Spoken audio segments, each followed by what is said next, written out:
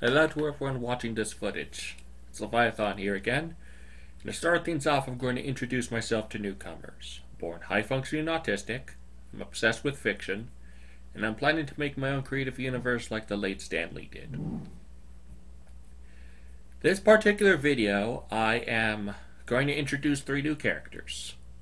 And I hope it would be some satisfaction for you guys, because one of the characters I have mentioned plenty of times already. So there should be a bit of an edge, if that makes any sense. Let's begin. Rott. Real name, Amy Dales. Height, 5 feet 11 inches, weight 173 pounds. Status, hero in Living Zombie. Base, New York City bubble. Intelligence, 3 brains. Behavior. Optimistic and cautious. She'll do all that it takes to help others. Lethality. Highly deadly, but usually when she gets hungry. Weaknesses. Salt, fire, and bad halitosis. Powers. She has the urge to eat organic matter. She has a special regeneration system that keeps her from rotting away, along with being more challenging in a fight. She also has an acute sense of smell, night vision, and some martial arts skills. She also possesses a ring of nourishment that keeps her from losing her trust in society. Eyes, gray, formerly blue. Hair, gray, formerly blonde. Origin. Amy Dales was a young woman who's also the daughter of the mayor of New York, Mayor Dales. However, on her wedding, Valkyrie made a terrorist attack by launching a missile onto Amy, causing her to get blown to bits. Luckily, Ben decided to help the mayor by stitching Amy back together and putting her body into a machine resembling a CAT scan, which produced enough electricity to bring her back to life. Pym then granted Amy, now nicknamed Rott, with her own ring of nourishment to keep her from losing control of her hunger. When she traveled back home, Amy visited her shocked fiancé, who wasn't expecting her.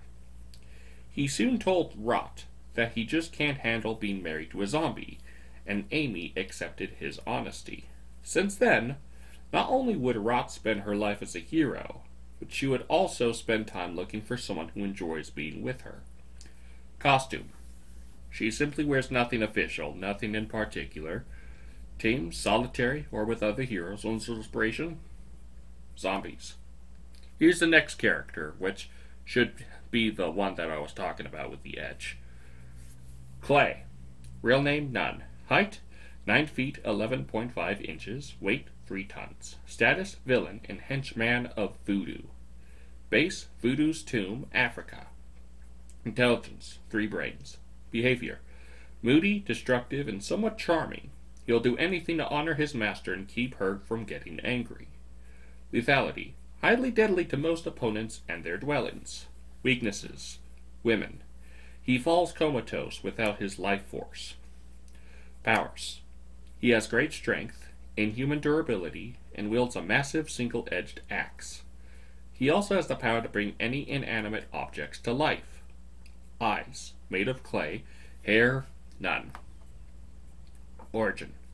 One time, Voodoo decided that she needed a creature that would serve as her sidekick in her plans to annihilate the USA. Soon, Voodoo constructed a living clay golem, which she named Klayy. However, when Klayy betrayed her by falling in love with Claygirl, he was stripped from his life force until Voodoo forgave him. Eventually, he was brought back to life and was told by Voodoo that if he betrays her again, he shall be destroyed. Despite that, Klayy would normally spend quality time with Claygirl, who's to this day considered to be the love of his life.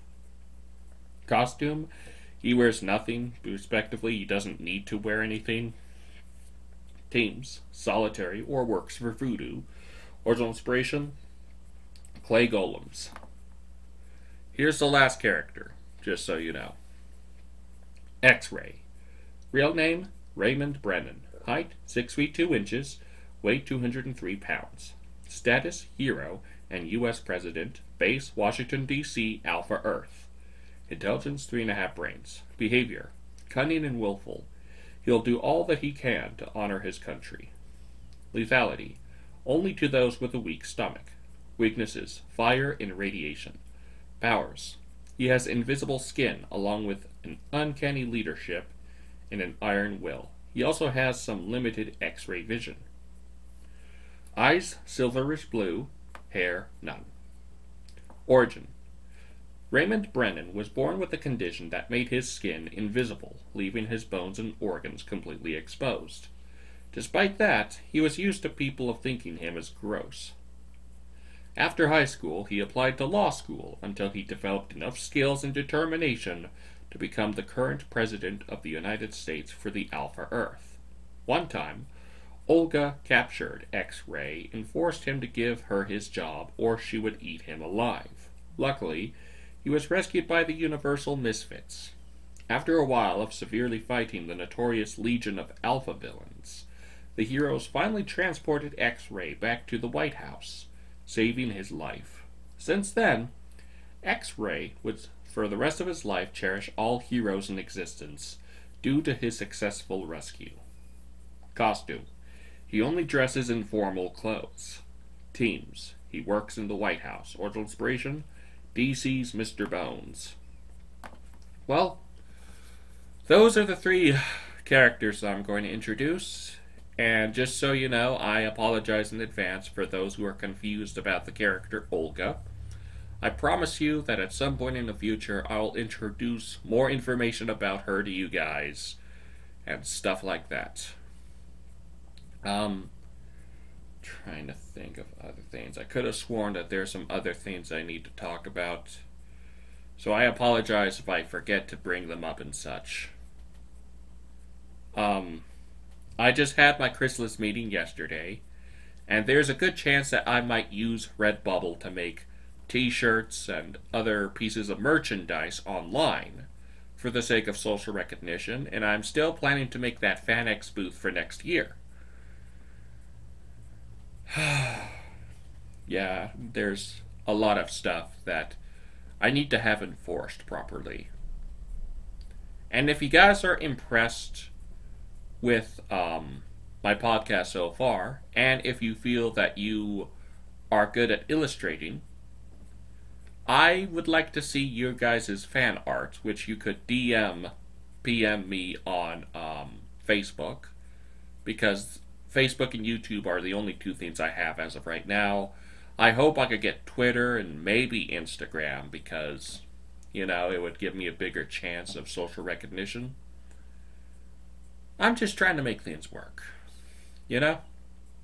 And if you guys want, you could like, subscribe, comment down below, and share if you want. You know how it is. Hope you guys have a decent Christmas and a decent New Year and all that stuff. And until next time, in transmission.